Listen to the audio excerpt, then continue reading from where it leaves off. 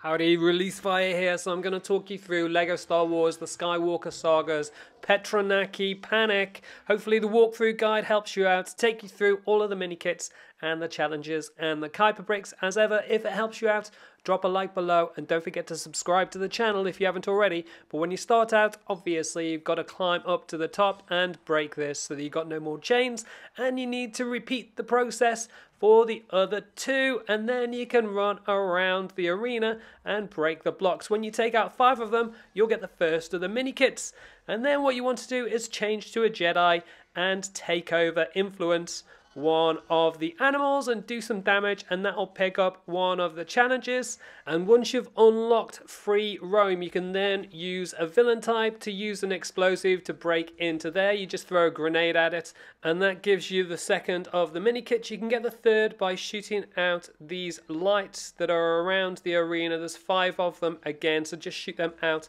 but you'll need to activate the lights by throwing a grenade at this thing in the middle of the arena and then building up the gun. You can use the gun if you want to shoot out the lights, and that will instantly give you another mini kit. Then change to a droid to be able to get this one, and then finally change to a scavenger type to be able to shoot this out using scavenger ability, break a blaster.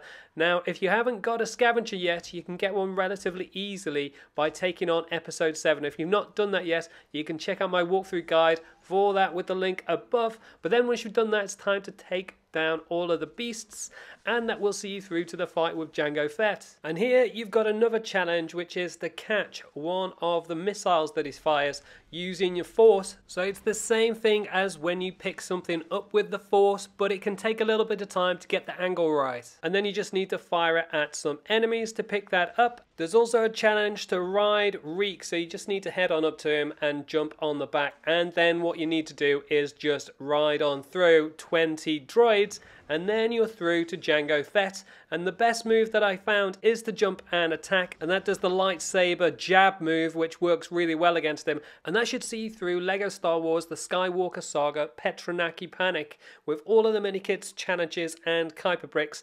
Like I said before, if that helps you out, drop a like, subscribe with the link on the left hand side, and you can see more of my guide videos for LEGO Star Wars The Skywalker Saga with the links on the right hand side. Leave any comments and I'll catch you next time.